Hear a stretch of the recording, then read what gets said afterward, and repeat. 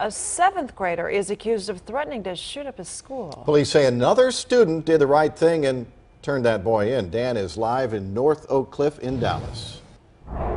And Tim, police say a 12-year-old student has been arrested. It's believed he is in the 7th grade, and it was another student who alerted school officials about this possible threat. Now, we are at the Trinity Basin Prep School here at the intersection of Jefferson and East 8th Street in North Oak Cliff.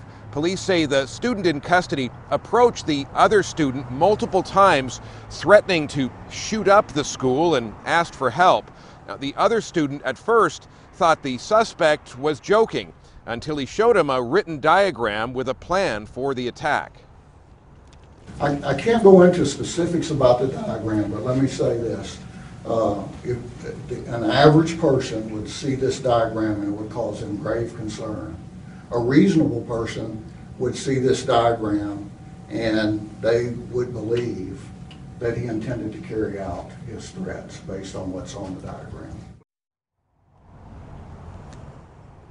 Now, after he saw that document, the other student alerted school officials. They say they found that detailed diagram in the student's possession. The student was initially taken to Dallas Police Headquarters for processing. He's now at the Henry Wade Juvenile Justice Center. Now, he's being charged with a third-degree felony, exhibition of firearms. Police say he didn't have a gun in his possession, but he threatened to use one on school property, and that is why he is being charged with that crime. Reporting live in North Oak Cliff, Dan Godwin on Good Day.